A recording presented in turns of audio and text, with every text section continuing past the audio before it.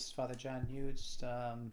As you will be aware, at least with this first video recording that I'm doing, you're going to be able to tell that there is not a very good synchronization, between the video and the audio. I just want to let you know that we are working on that technical problem, and hopefully by the next video we will have that under control a little bit better. But until that time, I want to offer you my apologies for the lack of synchronization between the audio and the video. Sorry, we're doing the best we can. God bless.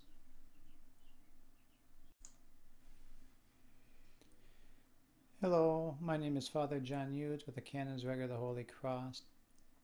And as you're aware, we have been putting out some short videos for the sake of helping the OA members develop their spiritual lives in this current situation that we are all undergoing, this stay-at-home order. We all have some extra time, and so we're trying to put together some small helps to assist you in developing your spiritual life. And one of the things that I want to work on is a little small project that I'd like to call Bible Hints. And basically what I want to do is I want to give some hints in improving our Lectio Divina. What I want to do is give 5 short talks that will cover the 4 main themes of sacred scripture. And what those 4 main themes are of course creation, Abraham as a father of faith, the Exodus, and then the Davidic kingdom. These 4 Old Testament themes are a major part of the fundamental story of sacred scripture.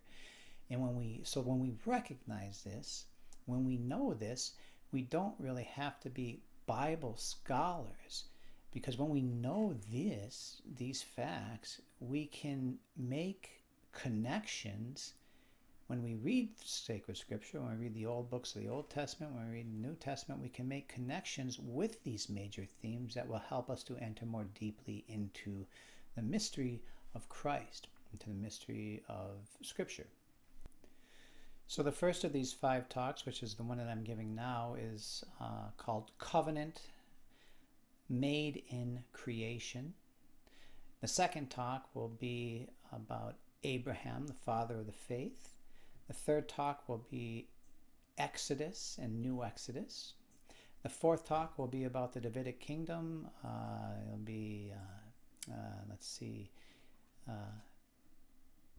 the Davidic kingdom, a liturgical kingdom. And then the 5th talk will be about the temple and temple typology. So this talk is about the covenant made in creation. And this is a really, really powerful theme, because in order to enter more deeply into sacred scripture, to gain a better understanding of Jesus, to enter more deeply into the mystery of Jesus, we need to recognize that it's one single story. And this unified story is linked together by the covenant.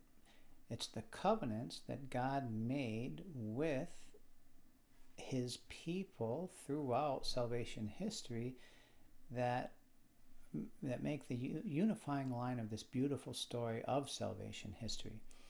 And so that's what we want to start off with here.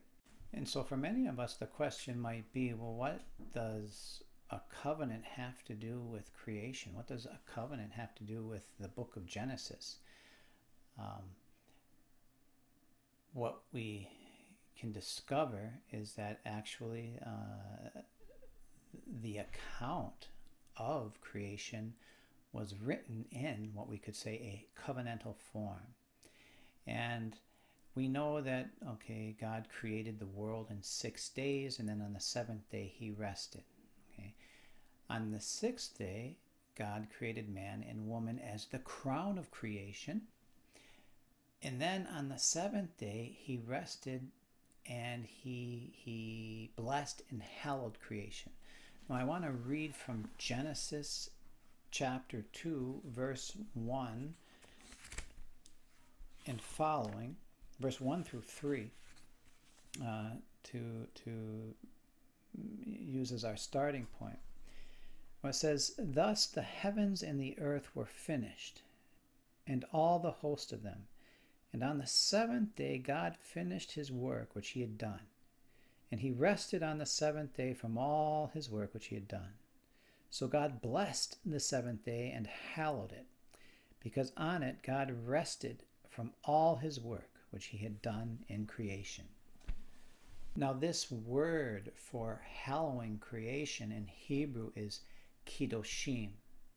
And what kiddushim means, it means hallowing, but it's also a word for marriage. So basically, one of the Jewish rabbis said that the Sabbath, the seventh day of the week, was a bride, and God married the bride, this bride, the Sabbath. But he didn't just marry this day. What the Sabbath represented was the finishing up of creation. And the crown of that creation was man and woman. And so God married creation, God married man and woman in the very first covenant that was built into creation. And this is something that's very beautiful. And so once again, when we recognize this, when we are aware of this, we don't have to be biblical scholars. We can always use this information to make connections with other stories in Scripture, to enter more deeply into Scripture. Now, aside from the word for hallowing, that means to marry, how else do we know that the covenant was built into creation? Well, we know that because of the fact that it was done in 7 days. We learn from Genesis chapter 21, verses 28 through 32 or 33, that Abraham entered into a covenant with Abimelech, the Philistine. And I want to read that very quickly for you. It says that Abraham set 7 ewe lambs of the flock apart. And Abimelech said to Abraham, "What is the meaning of these 7 ewe lambs which you have set apart?" He said, "These 7 ewe lambs you will take from my hand, that you may be a witness for me that I dug this well." Therefore, that place was called Beer-sheba, because there both of them swore an oath. So they made a covenant at Beer-sheba. So Abraham and Abimelech made this covenant. They swore an oath, they made a covenant. Now, of course, the word oath, the word covenant, they are interchangeable words for the Hebrew people. So you could say you oathed yourself to another person, or you covenanted yourself to another person. They're interchangeable all the time. In the way that one said that in Hebrew was that they severed themselves. They severed themselves. That's how they swore an oath. That's how they entered into a covenant. And so that number 7 then, which is built into creation, is God's way of telling us that he is covenanting himself to mankind through the very act of creation. The universe, the world, is the place where man is to live out this covenantal, marital covenant with God. So what we see then is that the covenant is a way to form a family.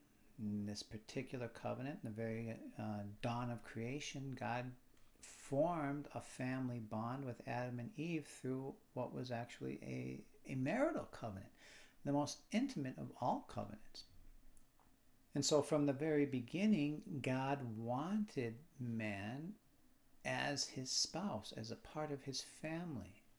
And so this fact that God wanted man, male and female, to be his spouse, to be a part of his family, has enormous consequences for the rest of Scripture. It forms incredible links, typological links with the rest of Scripture. As an example,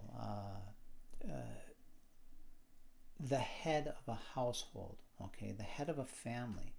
Well, we often refer to the head of the family, his last name, as the house of so-and-so. For instance, all throughout European Christendom, the great kingdoms, the great dynasties, like the Plantagenet dynasty of England, the Habsburg dynasty of Austria, all of these great kingdoms, the House of Tudor, the House of Rose, the various houses, okay? The family was the house, and this is the way it is with God. The family of God is the house of God. And what is the house of God? Well, the house of God is the temple. The temple is the house of God. And so you see this link then between the family of God and the temple of God, the house of God. And what makes a temple a temple? Of course, we learn from the Old Testament that the temple is made up. It has the Spirit. The Shekinah was a part of the temple. The presence of God was there. What else was there? Well, the priests lived in the temple while they were performing their sacred sacerdotal duties. So you had a priesthood in the temple. You had the presence of God in the temple. You had the sacrifices in the temple. For instance, the Solomonic temple had the Toda sacrifices, which interestingly enough were made up of a bloody sacrifice and an unbloody sacrifice. The bloody sacrifice was that of the lamb being killed, and the unbloody sacrifice was that of the offering of bread and wine. And this was done every day at 9 a.m. and 3 p.m. This sacrifice, this unbloody sacrifice, and this bloody sacrifice and this unbloody sacrifice. This was done in the temple.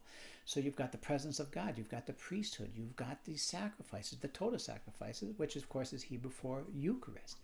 So you've got all of these going on in the house of God, in the family of God. And of course, it doesn't take much to see the allusions to the New Testament with the Holy Eucharist, with the Mass, with Jesus as the true Lamb of God.